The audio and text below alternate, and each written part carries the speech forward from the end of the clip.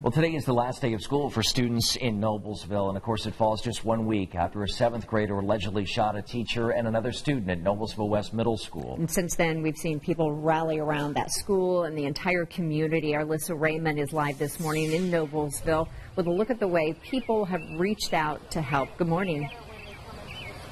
Julia, Ben, good morning. You might remember these are really cool T-shirts, and these were created to help raise money to benefit the two people that were injured in Friday's shooting here at Noblesville West. That's Mr. Jason Seaman and Ella Whistler, a teacher and his student. So we just found out that the deadline for these was extended. It was supposed to end today, but now you could get these T-shirts until Sunday. So we do have all the information on our website, WTHR.com, including a link directly to the site where you can order these.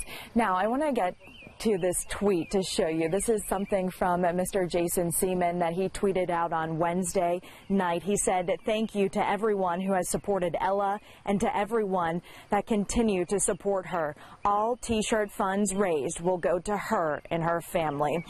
Remember, the funds raised for these T-shirts were supposed to go for both of them, but that just goes to show just how much of an incredible man he is, that he wants all of the money raised from these T-shirts to go directly to her and her family. Another tweet that he sent out most recently is that he said the community has been unbelievable, and I think it's pretty safe to say that the community thinks that he is unbelievable. So coming up at 6 o'clock, we're also going to share with you an unbelievable moment that actually happened at the Kenny Chesney concert. Again, that's coming up at 6 o'clock, and you're not going to want to miss this. A big shout out to the Noblesville community as well as Ella Whistler. All right, and it was good to hear yesterday when Ella's parents told her that she is improving, albeit still in the hospital. That's a bit of good news as well. Thanks so much, Alyssa.